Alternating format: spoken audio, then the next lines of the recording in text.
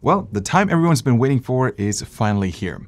Back when Alder Lake first launched, the desktop processors were interesting, but it was obvious that this new architecture was really going to help laptops. In this case, the efficient cores should give longer battery life, and P cores should be able to push performance.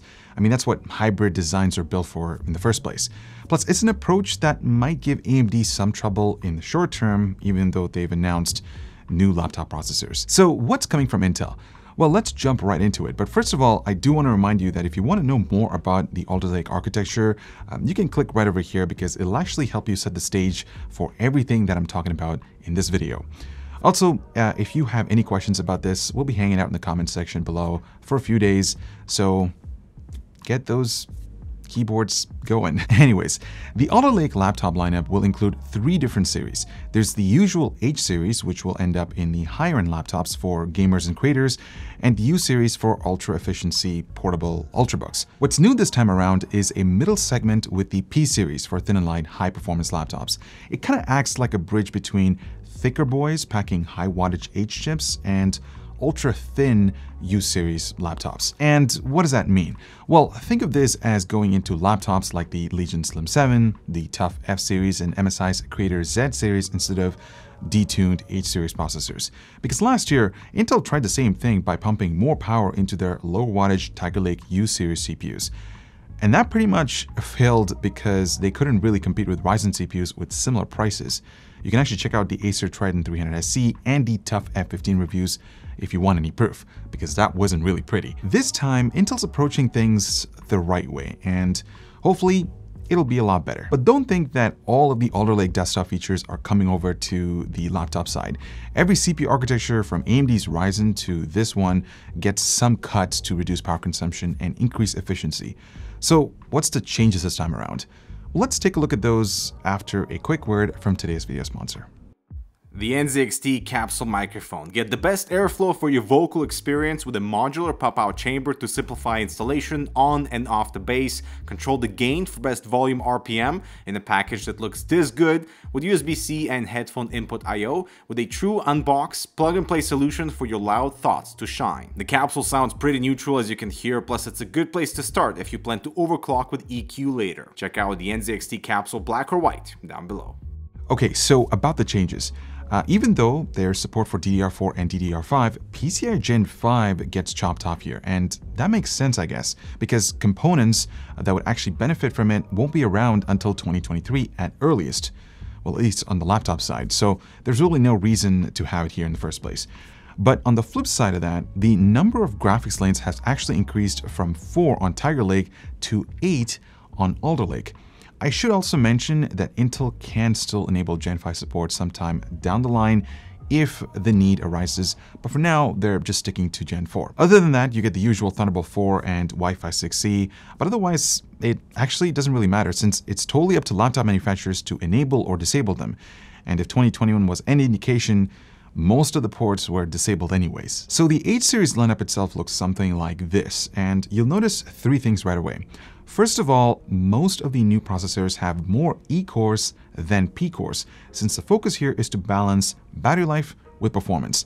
Also, the i9 and i7s can chug down up to 115 watts if the laptop cooling solution allows for it. The third one, and this is going to be a big one for content creators who use GPU compute workloads, it's basically Intel moving to 96 execution units for their integrated graphics.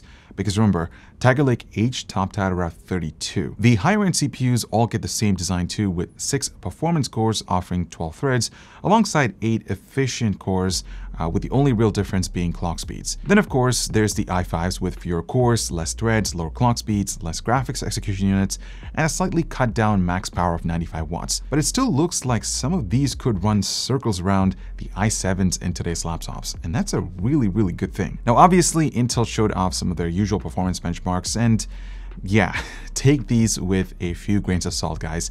But still, from everything we've seen on desktop, Alder Lake does take a pretty big leap forwards versus previous generation. And you gotta remember, on the laptop side, we're talking about Tiger Lake, which is already a really good option for gaming. Meanwhile, if you compare it to the 5900HX with a similar RTX 3080 running at 165 watts, and the 12900HK looks pretty dominant. But there are a few things you need to take into account here. The first thing I want to talk about is CPU power, since that's determined by the manufacturer, and we've actually tested both systems being mentioned here. When running games, both the AMD-based Legion 7 and Intel-based G76 Raider run their CPUs around 45 watts in the highest power mode. I mean, sure, with an all-core load, the MSI will pump its CPU to over 95 watts, while the Legion's 5900HX only hits 80 watts, but in gaming, they're pretty much even. So that means this chart is about as apples to apples as it gets until we can actually test out these claims. But another thing you need to remember is that the 5900HX is going to be replaced this year, so comparisons against AMD's newest laptop CPUs can't really happen until a bit later. But let's push aside Intel's gaming claims against AMD just for a second, since they've got bigger problems in the professional laptop market. And that's Apple's M1 Max and M1 Pro chips, guys. I mean, in my MacBook Pro video, I mentioned that it's a great competitor against some of the best Windows laptops around. And based on Intel's benchmarks, Alder Lake should compete pretty well, at least right now. Just remember, there's still a bunch of programs that aren't optimized for M1 yet, so this might change in the future. You should also take into account that AMD is going to struggle in these benchmarks since many actually leverage Intel's integrated graphics. The other two benchmarks Intel provided also play to their strengths.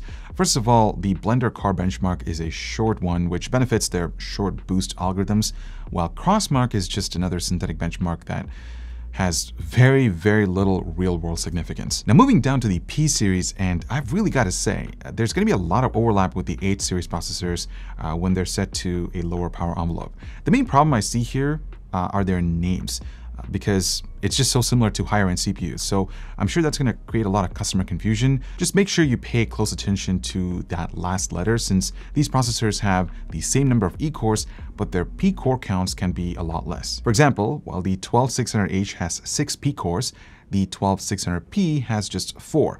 But I have to hand it to Intel. I mean, these names are still a lot less confusing compared to the alphabet soup that they had a few years ago. So good job, I guess. Now, when it comes to the ultra-efficient U series, it's great to see Intel moving away from the quad-core architecture, but I really have to wonder how just 2 P-cores would hold up in everyday workloads.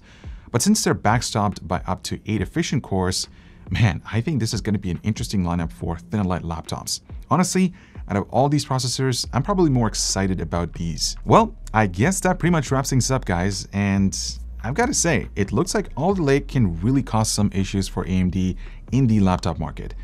Because, you know, even though the Ryzen lineup is coming, and I'm sure it's going to be impressive, we can't forget that it's still based off Zen 3, since Zen 4 isn't ready yet. And it isn't just about performance either. It's just no secret that AMD has had some major challenges meeting demand for their laptop processors. I mean, a year after the announcement, it's still almost impossible to find a Zen 3 based 5000U series laptops. I just don't see that situation changing in 2022, but Intel's already promising plenty of availability starting next month. Either way, as I keep repeating every single year, competition is a great thing. And with these new processors, we should see a heck of a lot more in the laptop market. And I guess that's good for everyone. So on that note, thank you so much for watching. If you have any questions or concerns, definitely let us know in the comments down below. We will definitely include them in when we start reviewing these new laptops with 12th gen CPUs. Honestly, I'm excited to see what AMD has on the forefront. It's going to be quite nice. But yeah, that's it for me, guys. I'll talk to you guys in the next one.